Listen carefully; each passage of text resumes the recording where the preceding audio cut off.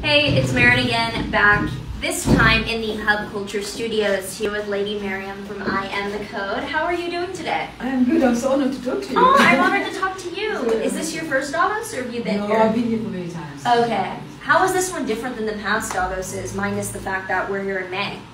It's May, but at the same time, today is just amazing because the girls, I work with young refugee girls all across the world, but today they had a chance to be seen in big screens, but also they had a podcast. So their voices have been heard. Yeah. And that made me a little bit emotional. Yeah. What are you looking forward to most later on in Davos? I think I'm going back to the Congress Center, but I think today the fact that the girls joined the podcast, Hub Culture has featured them. They spoke to Edie Lush.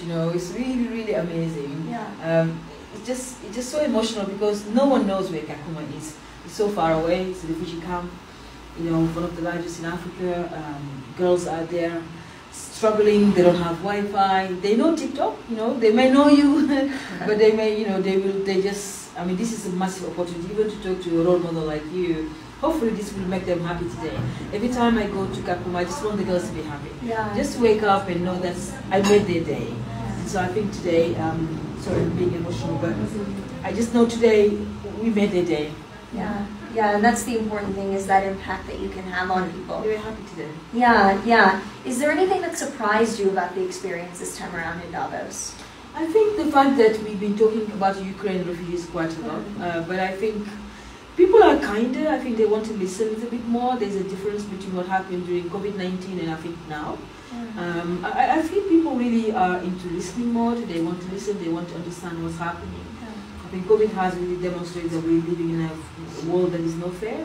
Having over 7,000 girls living in Kakuma who don't have access to internet, don't have access to things, it's very difficult. But also having people giving us platforms to do this. It's hopefully people will know Kakuma today by you. Definitely, definitely. I think that learning about that has made an impact on me and what I got to learn today. Very important question. What is your zodiac sign? Virgo.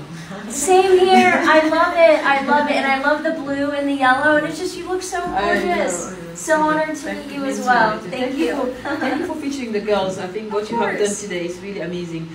Kakuma Refugee Camp is such a big camp. And thank you. I'm so honored. And thank you for giving them a platform. Of course, of course.